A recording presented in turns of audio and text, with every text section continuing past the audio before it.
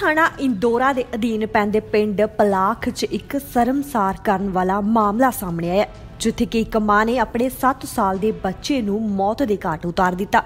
दस्सिया जा रहा है कि मां ने अपने नाजायज संबंधां नूं लुकाउण दे लई इस वारदात नूं अंजाम दिता है। दरअसल मृतक बच्चे की मां दे अपने ही दिओर दे नाल नाजायज संबंध सन, जिसका पता उस बच्चे नूं लग गया, जिस तो बाद उसने अपने दिओर नाल मिल अपने बच्चे नूं ही मौत दे घाट उतार दिता ते उस दी लाश नूं झाड़ियां विच जंगल विच सुੱਟ दिता। उधर जदों मामला पुलिस कोल पहुंचिया तां पुलिस ने बच्चे दी लाश जंगल विच झाड़ियां चों बरामद कीती, जिस दे चलदियां मां ते दिओर नूं काबू कर लिया गया। मैं सर गया था गाड़ी लेके जम्मू और उधर से वापस आ रहा था, तो ससुराल में उतर गया मैं गाड़ी से, तो मेरा माल के लेके आया। मैं उधर से बस में आ रहा था। जब मैं डमडौल पहुंचा उन्होंने मेरे को फ़ोन किया कि घर पे लड़का नहीं मिल रहा। मैंने उनको बोला कोई नहीं, मैं घर पे आ रहा हूँ, घूम लेते हैं। 3:30 बजे मैं घर पे पहुंचा, तो आते ही मैंने सारे को पूछा, नहीं कोई नहीं बताया।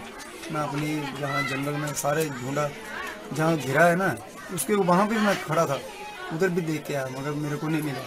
जब मैंने फिर पुलिस में फ़ोन किया तो इन्होंने कुछ फिर भी ना बताया। जब वो पुलिस वाले ने कहा कि इधर लेके आओ गाड़ी में, फिर इनको लेके गए।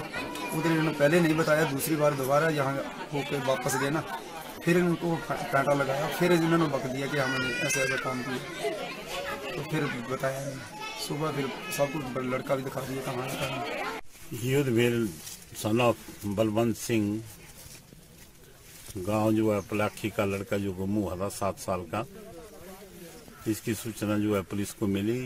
जो पुलिस ने उसकी जो है छानबीन करते हुए आरोपी माता व चाचा को सख्ती से पूछा, वह उन्हीं की निशानदेही पर जो है डेड बॉडी को जो है जंगल में जो है प्राप्त किया है। जो अभी एफएसएल की टीम आ रही है और इनके खिलाफ अभियोग अंडर सेक्शन 302 आईपीसी 34 आईपीसी का दर्ज किया है। इन्वेस्टिगेशन जो है जारी है, अपराधियों को जो है गिरफ्तार किया जा चुका है। पठानकोट तो गुरप्रीत सिंह दे नाल ब्यूरो रिपोर्ट।